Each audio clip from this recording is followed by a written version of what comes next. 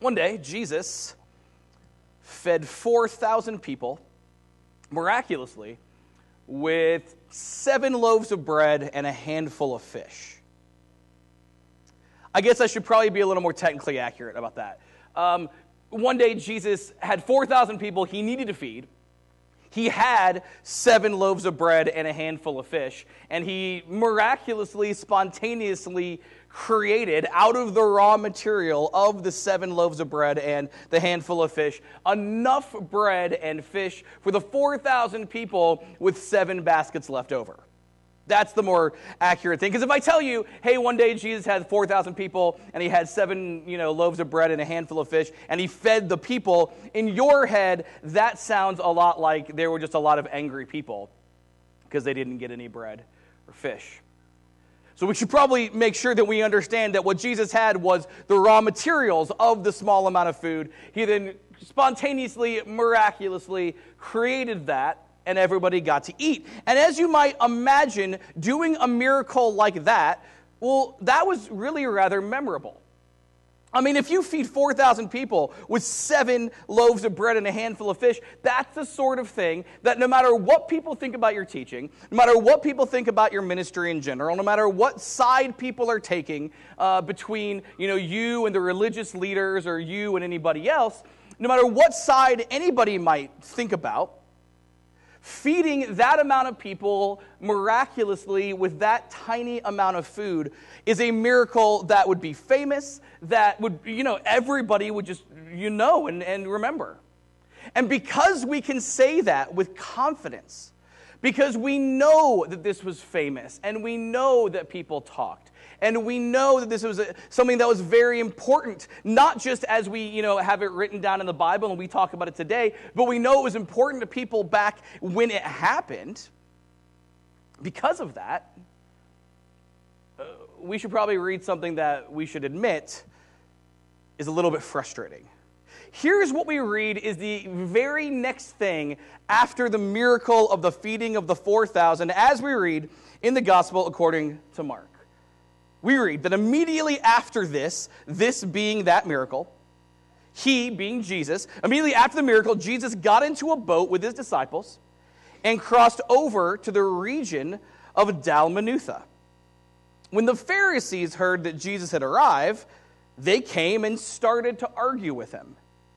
Testing him, they demanded that he show them a miraculous sign from heaven to prove his authority.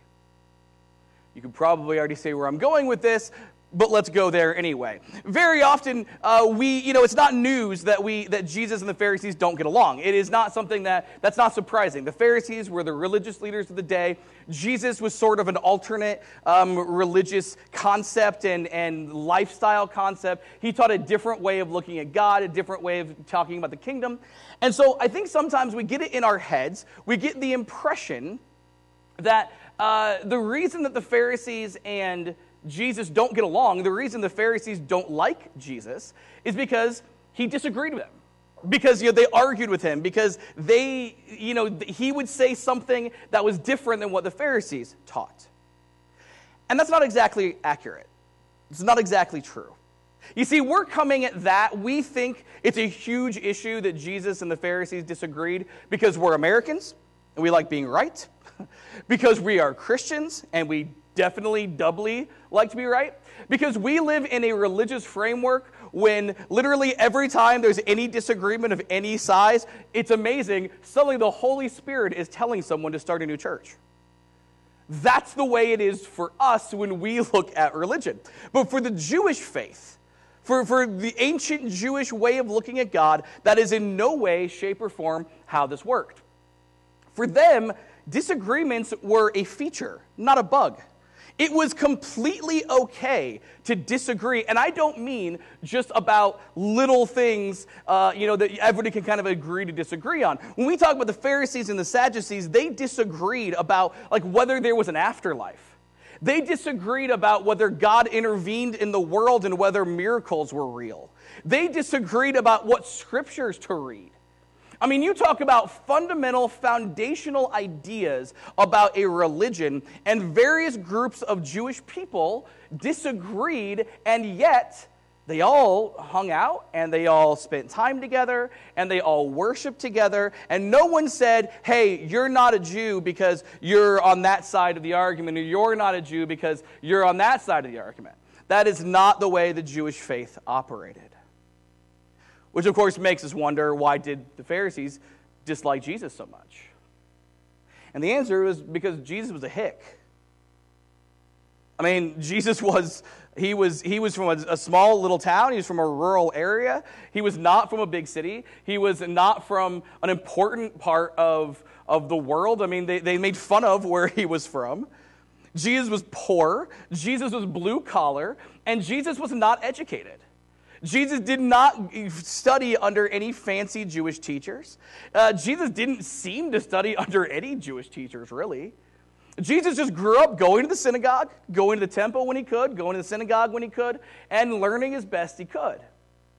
And so you've got all these people who have this fancy education, all these people who have created their entire little world around the way that they understood God and looking at things. And here comes Jesus, an outsider, a nobody, a young guy from the sticks that doesn't have any education, doesn't have any confirmation of what he's saying.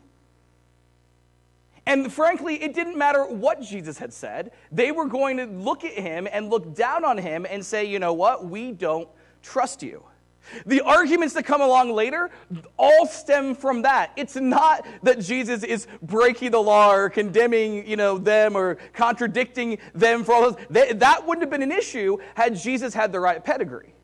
It was the pedigree first, then the arguments. And that explains why during the argument they ask Jesus what they ask him. They say, hey, look, nobody else will back you. Maybe heaven will. So maybe we'll listen to you if you could show us you deserve it. Give us a miracle. This is a mocking request. This is like telling a 4'2" guy, yeah, we'll listen to you if you can go dunk that basketball.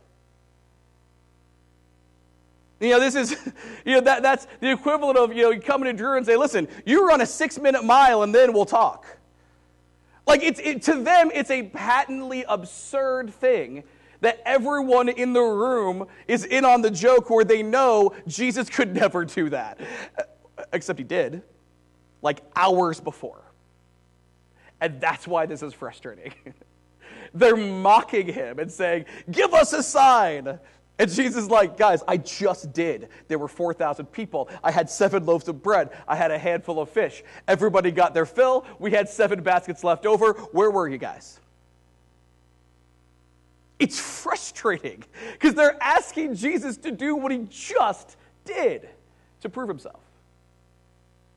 And it's interesting because elsewhere in the scriptures, we understand that this becomes a problem because they ask for a sign, but Pharisees see Jesus perform miracles several times, and they don't change their minds. In fact, one of the most famous miracles that we will talk about in the sermon series that we're beginning this morning, one of the most famous miracles of Jesus, they're there, they see it, and then they say, uh-oh, Jesus did this miracle. How can we make sure that nobody else hears about it? You see, the issue is not the miracle. The issue is who Jesus is. And that's frustrating. Because you'd think that if they understood miracles, 4,000 people being fed with 7 fish and there's 7 pieces of bread and a handful of fish, you'd think they'd be changed. But they weren't. The Pharisees totally missed the point. And that's to be expected because they're Pharisees and they don't like Jesus.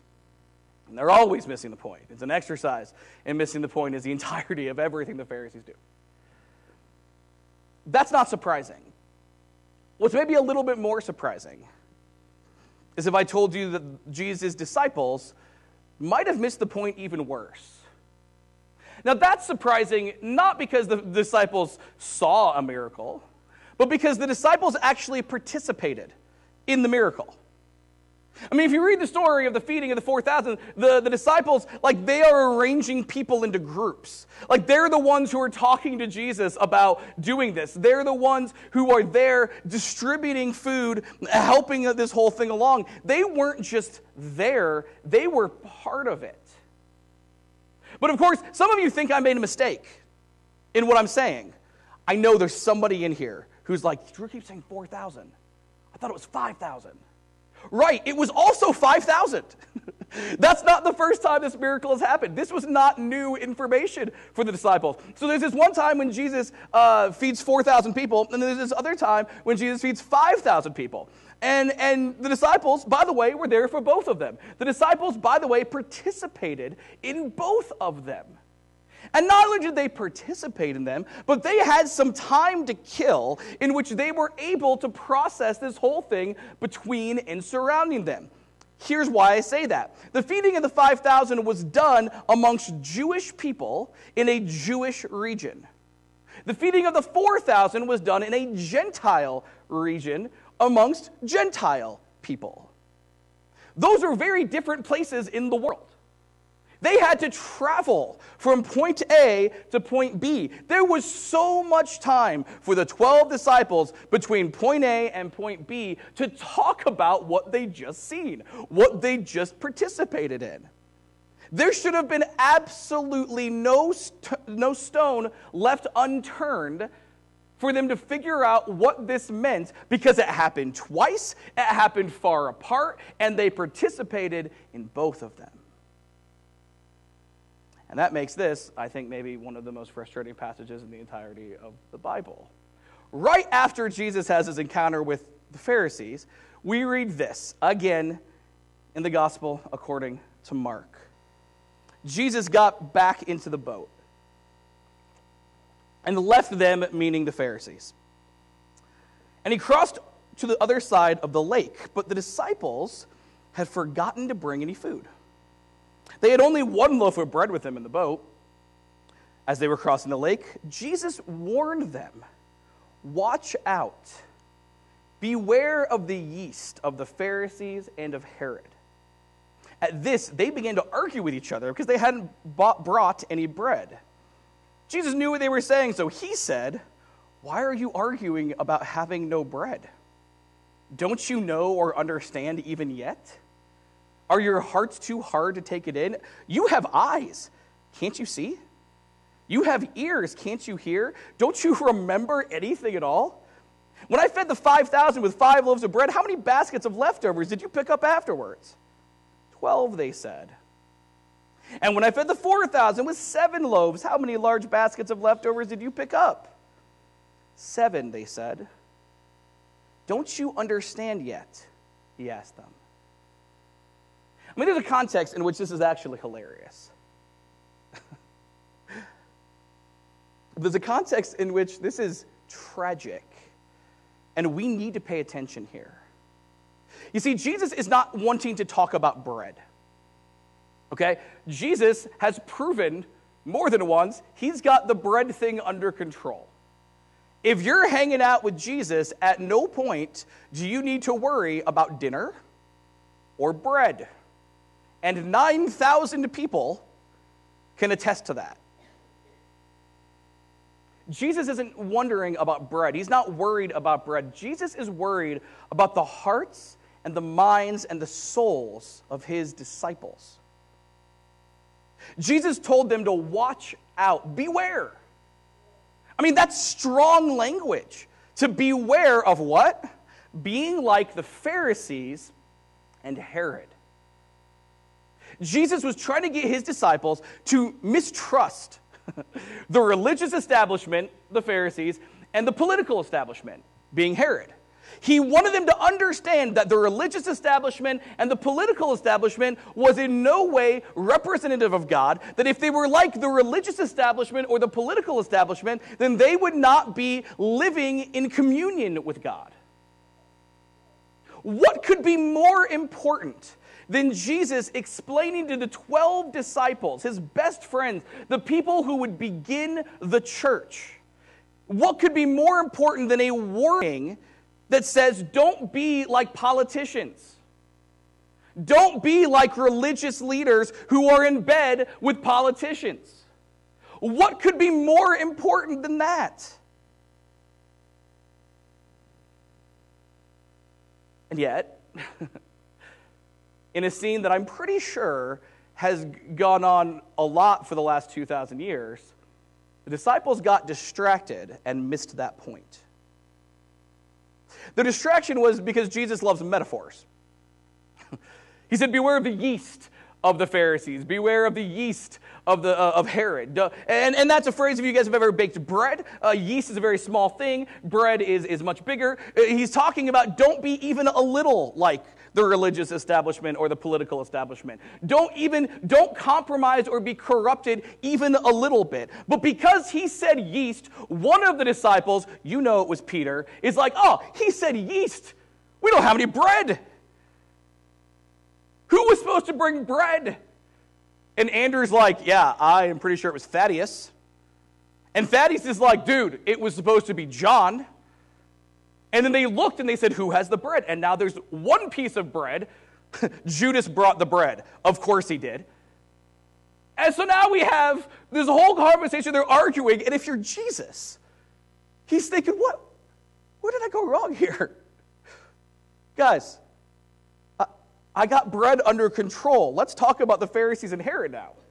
Like, I'm trying to get a real important point, and you're so distracted by your own personal selfishness and your finger pointing because you want to be better than everybody else that you're missing the whole point, which, by the way, guess what you're doing right now? You're being like the religious and political establishment, which is what I'm trying to avoid you doing. I mean, this thing's tragic, but also a little bit funny. The disciples participated in a miracle and totally missed the point of the miracle. And we're not any better than the Pharisees. Now, we tell these stories. Like, we read the stories in the Bible, and we talk about ancient people, and I think sometimes we get, like, in our heads, like, oh, we'd be better. Like, I'd totally be better. Like, if I participated in feeding the 5,000 and the 4,000, man, I would never miss this thing. I know that if Jesus, man, I would not get distracted by that when Jesus is trying to teach me not to be like Herod, Like, I would, we think we have the Pharisees, and we're like, how do the Pharisees, continue to fight against Jesus? Why wouldn't they just want to be on Jesus' side? And so we think, like, we'd be better.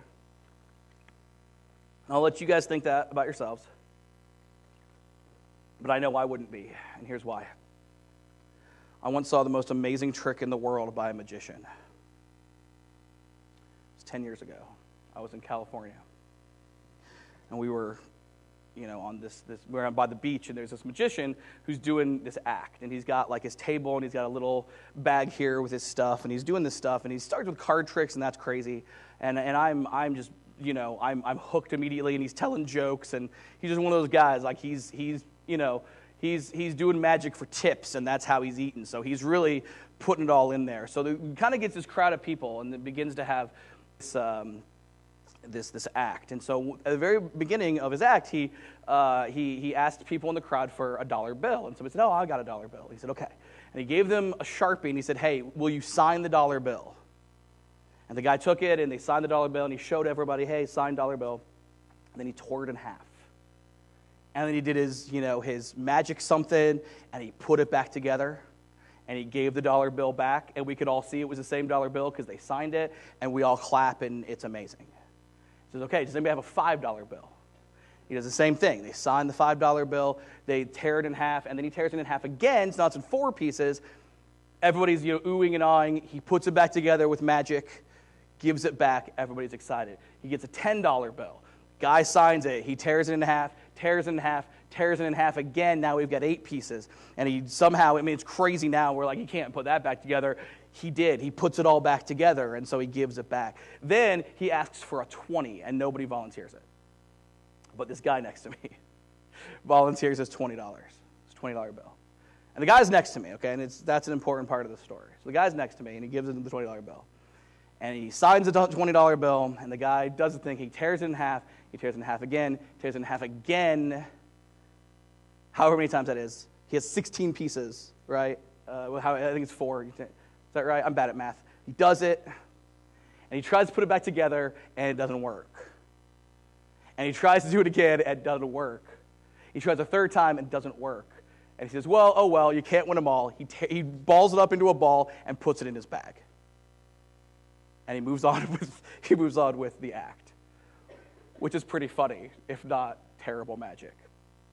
So, Like a half hour later, it was a 30-minute act. So like 25 minutes later, he gets to the end of his act. And I don't remember the last trick. I don't remember like what the point was. But it involved fruit somehow. There was a banana, there was an apple, there was an orange. And so I remember at one point, like he's got this orange, right? And like he shows it to the crowd, like, hey, you pass it around so everybody can see, like, it's just an orange. Like, it's not been tampered with. Like, it's just any orange from anything at all. And so he cuts into the orange, and he reaches into the orange, and there's a $20 bill signed by the guy, put back together. Yeah, I don't know who said whoa, but yeah. It was...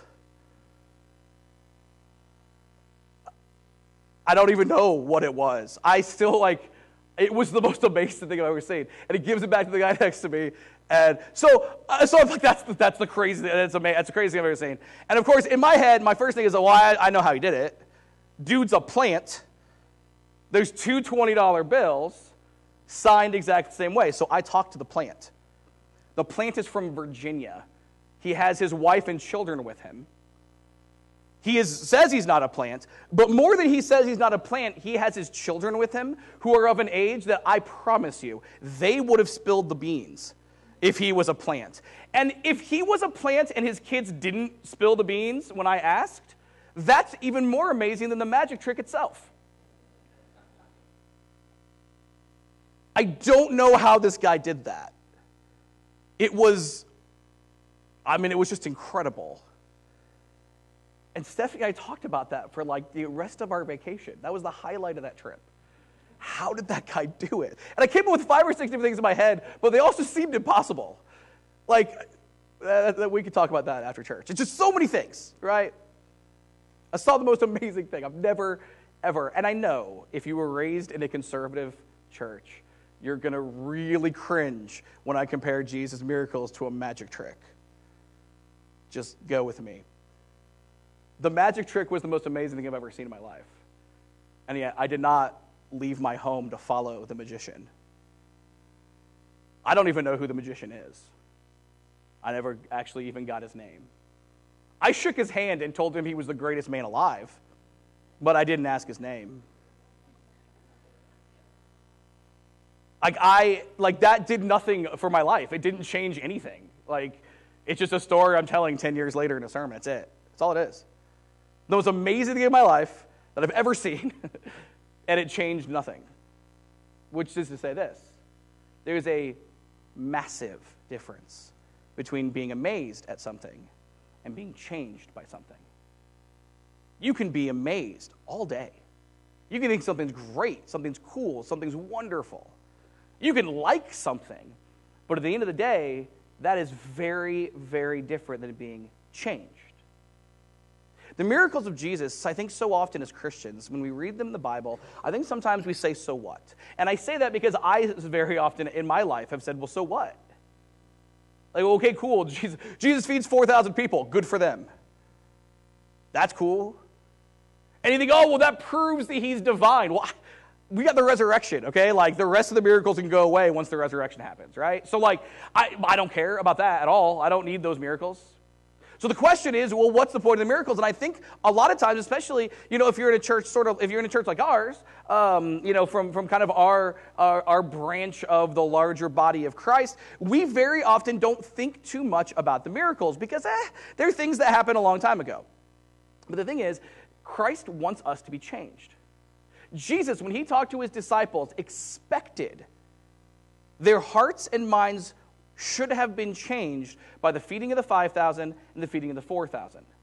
Jesus expected it, and when it wasn't, you can hear the disappointment. He says, you guys have ears, you guys have eyes, you guys, all these different things. Of course. You guys should have had all of these things. And yet they didn't. The point was to be changed, and they weren't. And so for us, as Christians, we've got all these miracles in the Bible. Depending on where you look from different people, you'll see people say there's 37, or there's 38, or there's 40, or whatever. Listen, there's a whole lot of miracles. There's 35, 40 miracles in the Bible. And for most of us, we just look at them and say, yeah, that was cool, okay. For the next couple of months, and here's what I want to do. I want us to look at the stories that miracles tell. What do the miracles actually teach us? Jesus expected that his disciples were changed by his miracles. They weren't, and it was disappointing. So for us, how can we be people who are changed? What can we learn from these stories? And since we're already here, let's start with the most famous one, which is Jesus feeding miracles. I think probably if you were to ask somebody, hey, what does Jesus do? The feeding of the 5,000 is, it's just right there. Like it's the low-hanging fruit. So what are we supposed to learn so that we're not like the Pharisees and we're not like the disciples? To answer that, we need to talk about a couple things we've already talked about and one we haven't. Okay, two things we've already talked about we have to establish up front. We've already talked about how there is not one feeding miracle, but that there's two. And sometimes people who are like, people who interpret the Bible, they want to be very intelligent. They say, I bet there was only one, and they just wrote it down twice. And that's really misguided. Like, I understand our desire to try to understand the Bible in a certain way, but that's very misguided because Jesus actually mentions two of them. There's two vastly different numbers. Not vastly different, there's two different numbers. And Jesus mentions there's two, and there's a good reason. What separates the 5,000 and the 4,000 is location. The feeding of the 5,000 was, we've already said, amongst Jewish people. The feeding of the 4,000, as we've already said, is amongst Gentile people. As it turns out, this conflict between Jewish people and Gentile people on a religious level, on a social level, on a cultural level, on just a political level, that is at the core of the conflict within the early church. For the first century of the church, conflict between Jews and Gentiles is the heart of everything. We did a sermon series a couple years ago on the book of Romans. The whole point of the book of Romans is Paul trying to help Jewish Christians and Gentile Christians get along with each other through realizing that they're equal in the eyes of God. The book of Galatians, exactly the same thing. We have entire books in our Bible devoted to this issue. It was a big deal. For Jesus then to feed miraculously 5,000 Jewish people and 4,000 Gentile people is a message. That's a story. Jesus feeds Jews. Jesus feeds Gentiles. In other words, God blesses Jews. God blesses Gentiles. Same miracle. Only difference is how many there were. It's the same miracle. Jews and Gentiles. Which teaches us that God blesses all of us, regardless of fill in the blank, skin color, gender, religion, whatever we want to talk about, gender, sexual orientation, all the controversial stuff nobody wants to talk about. God blesses everybody.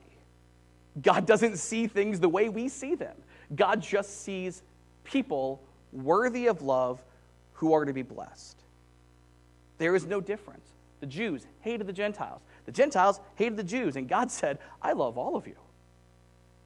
And so anytime we get into a place where we don't like somebody, for the way that they are or where they're from or how they vote or what they think about whatever issue it is, we can be sure that whenever we dislike that other person, that's a person God loves. And that's a person that God blesses just as he blesses us. So that's the first thing. We've already talked about that. Let's get that straight. The second thing is the thing that Jesus emphasized. When Jesus was talking about the miracle, it's interesting that when Jesus talked about his miracle with the 5,000 and the 4,000, that when he talked to the disciples, what they should have learned about was the leftovers. It's a weird thing that that's what he brings up. Of all the things he could have brought up, he says, guys, how many leftover baskets of food did we have? Well, we had 12, we had 7, how many did we have? It's interesting for Jesus, that is at the core of this miracle. The core of this miracle is the leftovers, which is to say this: there was always enough for everybody. And it didn't matter how many people showed up. It could have been 9,000 together in one place. It could have been 100,000. It could have been 1,000,000. It could have been 1,000,000,000. There was always going to be enough for everyone. In fact, there was always going to be more than enough for everyone. Always. That's the leftovers. Which is to say this: when God blesses people, being everyone, being all people, God's blessing is more than enough for whoever that is. That there is not, oh, well, I need God's blessing and something else. I need God to do something and something else. I need to know God and I need this. Our inherent, spiritual, emotional needs are met in Christ. And we look around the world, our physical needs are met in Christ. Christ is all we need. Christ is more than we need. So God's blessing is for everyone, and when God blesses, it's more than enough for everyone. We've already covered those things, and now we can kind of put a bow on this whole thing and come to rather a beautiful conclusion if we focus on one thing we haven't talked about. Let's read the very beginning of this miracle story, once again for the final time, in the Gospel according to Mark. At the very beginning of all this, this is what we read. About this time, another large crowd had gathered, and the people ran out of food again. Jesus called his disciples and told them, I feel sorry for these people. They've been here with me for 3 days, and they have nothing left to eat. If I send them home hungry, they will faint along the way, for some of them have come a long distance. That is the motivation for the feeding of the 4,000. Jesus felt bad for people. He had compassion. He saw they had a need and said, well, I think I should probably meet that. Which is to say this. If you read about a feeding miracle in the New Testament, you can find 6 different places. You can have 4 tellings of the feeding of the 5,000. This is why it's so important. All 4 Gospels have the feeding of the 5,000. 2 Gospels have the feeding of the 4,000. So you have 6 different times where you can read about Jesus miraculously feeding people. And sometimes those are different. This is the way the Bible works. They give different details. Like, you guys all have probably heard sermons, including from me, about the little boy feeding the 5,000. Like, he's got the box lunch, and he's like, hey, you can have this. And then we talk, oh, be like the little boy. That preaches super well, guys. That's low-hanging fruit, super easy preaching. Be like the little boy, offer your lunch to Jesus. It's great. I've done it like 3 times. So, that's only in John. That's only in one, like, of the 4, like that. Like, that's different, is my point. Like, the other gospel writers tell it different. But there's one thing that's the same, at least one thing that's the same in all 6 tellings of these stories. It is always Jesus' idea to do this. No one asks Jesus to feed them. Like, none of the 4,000 or the 5,000 come to Jesus and say, hey, we're real hungry, can we have some food? That never happens. The disciples don't come up with it. In fact, when Jesus tells the disciples, we're going to feed these people, the disciples argue with Jesus. Hey, we're going to do this. Well, we can't. Man, I just said we were gonna. That means we can. But they argue with Jesus. I mean, all of them, they're over and over doing this. The miracle here was Jesus' idea and only Jesus' idea. And I think that's massive. Because we get in our heads sometimes this idea of God.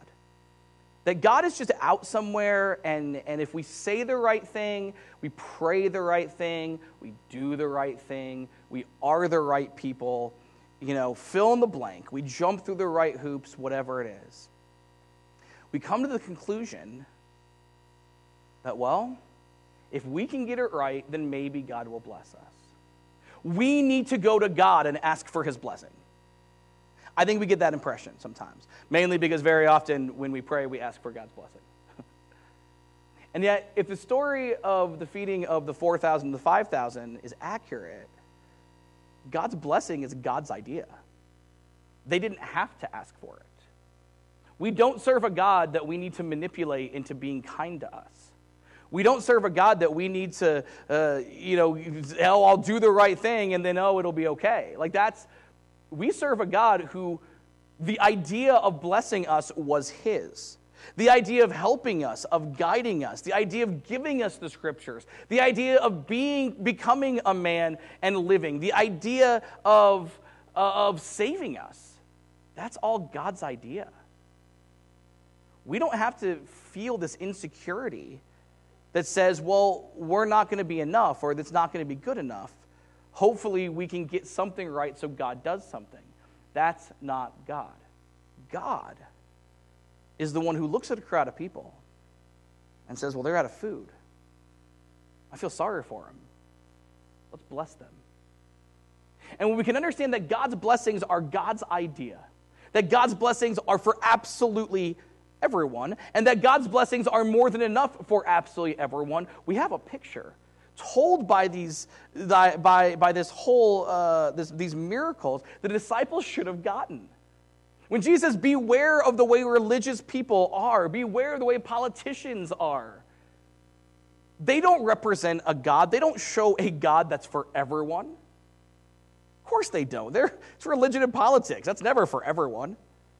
They don't represent a God who is more than enough for them. They don't represent a God whose idea it is to bless everyone with more than enough because that God is just that good.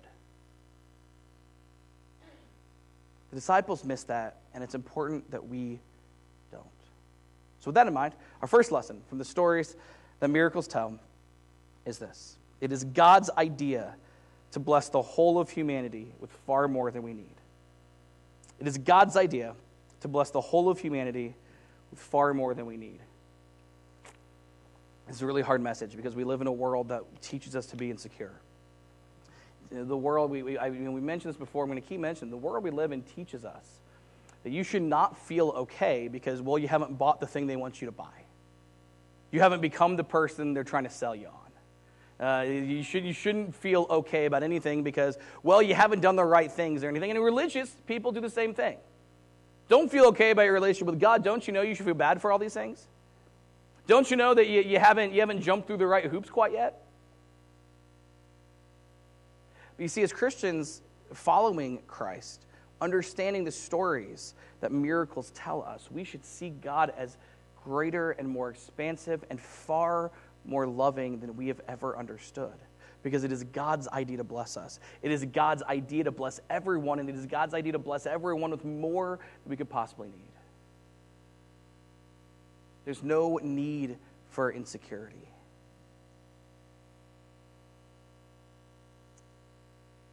At the end of the day, that is the God that we serve. That is the God that we believe in. That is the God that Christ shows us. And that is the God that we are invited to follow by his grace in faith each and every day. The musicians are going to come forward. They're going to sing a song. We offer an invitation to embrace this. It's not a hoop to jump through. It's an embracing of the truth about us when we repent and are baptized. It sounds like two things. It's just one. We repent. It's our old self saying we want things God's way. And in baptism, it's our old selves being born again. We go down in the water. It's like a burial. We get out of the water. It's like a new birth. If you've never made that decision, we got a nice warm baptistry. All sorts of people can do it. Let's talk. If you're already an immersed believer in Christ, you're looking for a perfect church home. That's not it. We do serve a perfect God. We want to connect. We want to call. We want to cultivate. We want to meet new people. We want to share the gospel. And we want to recognize a God whose idea it is to save us, to bless us, to love us. And so we never need to be insecure because we know our security rests in him. As we stand and as we sing.